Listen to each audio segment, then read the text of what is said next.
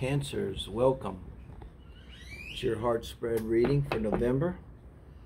The new casa, my studio au naturel here in Cancun, Mexico. Found a very nice little spot here in the middle of this bustling city. It's quiet and peaceful here, by and large. You can hear, I don't know what that is behind me. Parrots, it's amazing. So this is your heart spread. Who's on your mind? Who's in your hearts for November, the month of November? Let's see what we get. We ask in spirit, in the name of light and love, so it serves the greatest good. Give us advice here about this person that's on the mind. The Cancers and in Cancer's heart. Yeah. Something deeper than just describing the situation. Something helpful in some way. It's as we can get. Do check out the Soul Family Read. That's a collective daily read for whoever resonates. I think Terrence McKenna, who said find the others.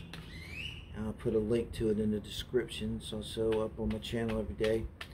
And Tuesdays are normally, so I apologize, Gemini and Cancer days. I'm a day behind. I've been sick lately. So I'm just kind of taking my time, catching up. Can't really rush this. So I don't think the world will die if I'm a day or so late on my heart spreads, you know. Also do the singles read now.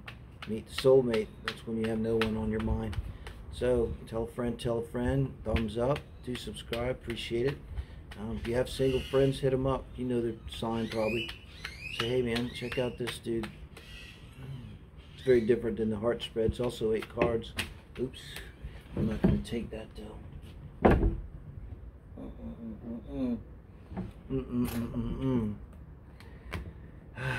So I wanted to get a little energy on these. Okay, Cancers. Let's see. Okay. It's gonna be you. Wow. Death. This is where your mind is at, where your heart is at, in and around relationships for this November heart spread. I tried to take this as a baseline to get it a little different.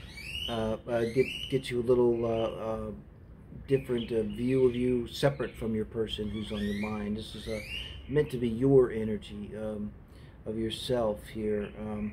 And please, the Soul Family read, very much for today, the 27th. It might even speak to you. This was on the bottom of the deck, Death.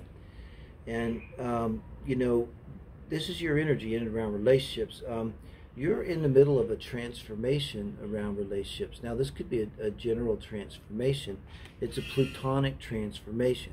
I have Pluto opposite right now. The moon for me is a theme.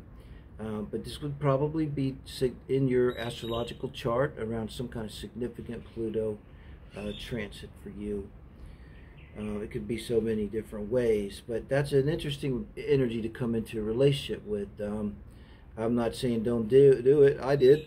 I am. But wow, how perfect. Your person comes in with the Tower.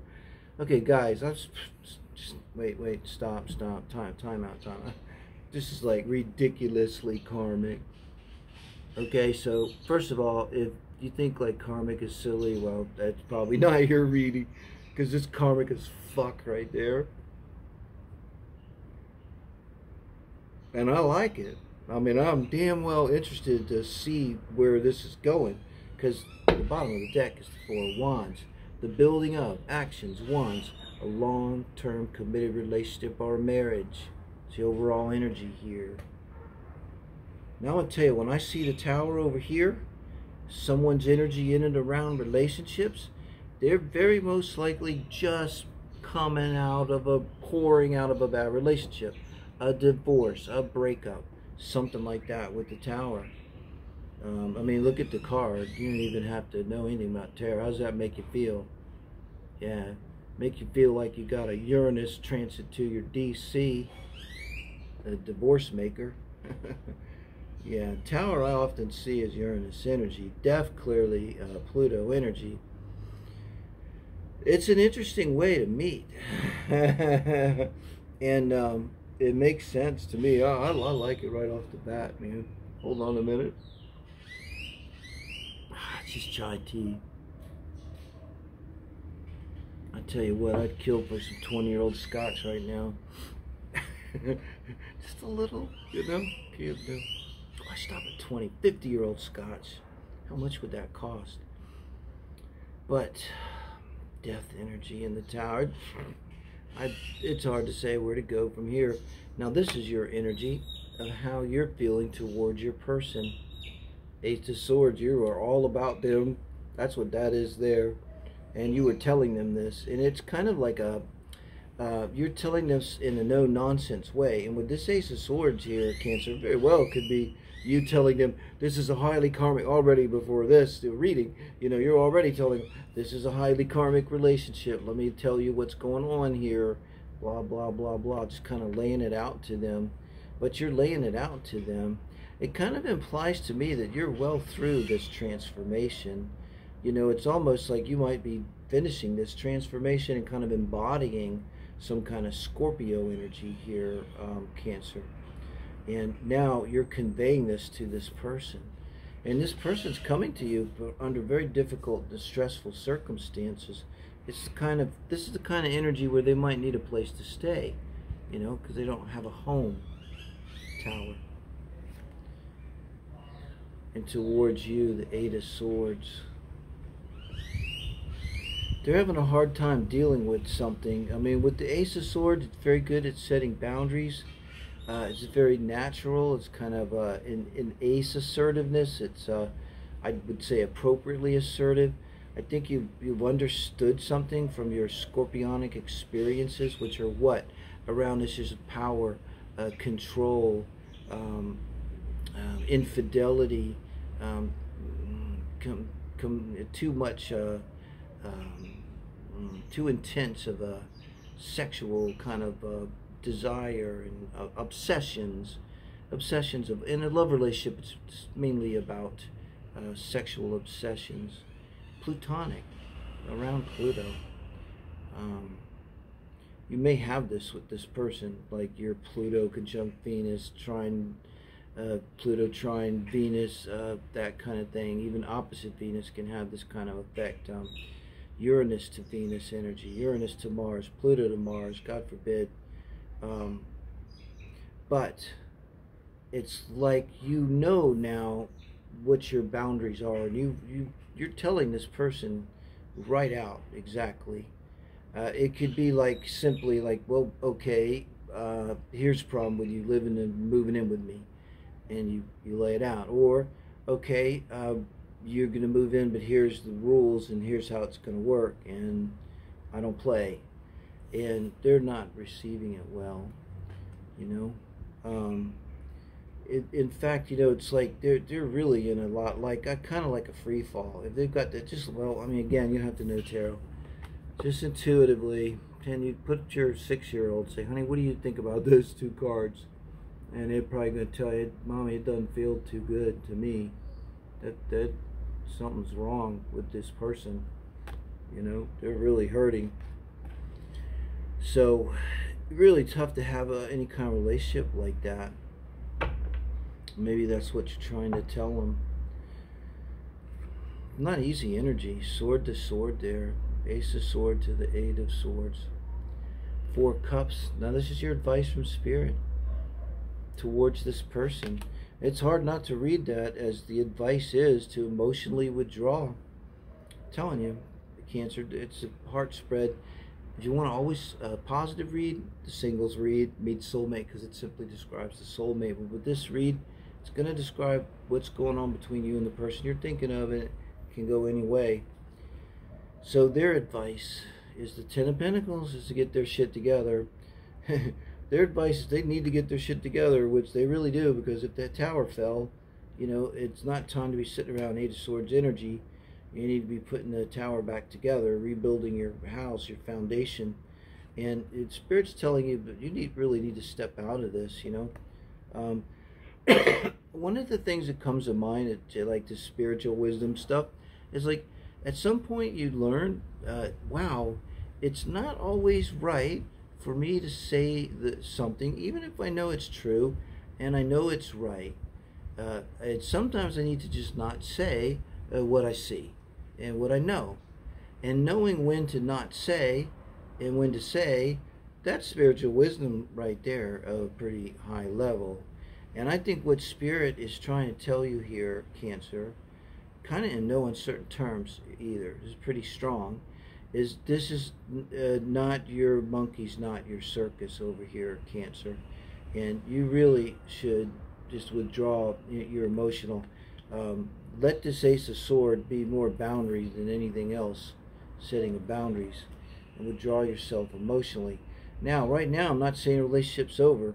They do have the advice to get their shit together. We all had towers fall on us. We need a minute. It's a difficult time. Doesn't always leave us in our best energy. It's really challenging. That's like the whole thing with Uranus. It's trying to free us up, but first it's got to shake us up, and then we need a minute to get it together. Now let's see. This is interesting. This is the advice for the relationship as a whole.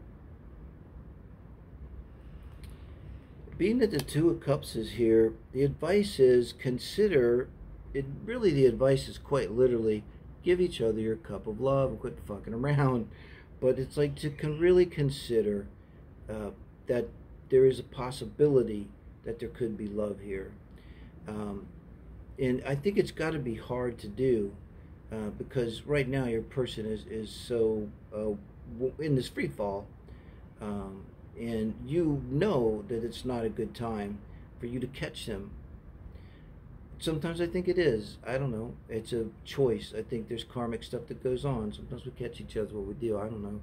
I always think it's codependent. It's the life. If that's always the way it is, what's codependent. But so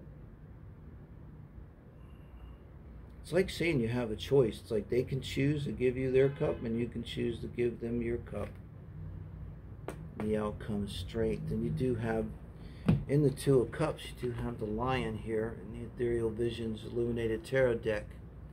And then you do have the outcome of strength with this very beautiful young woman on the strength card here. I think she's the youngest woman I've seen on a strength card. Like a teenage girl here. Leo energy. The heart again. Strength. Fifth house, romance.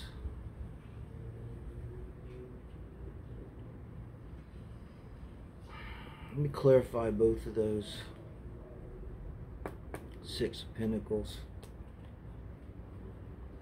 This is going to take 6 months' time. I think that's what that is, pretty solid.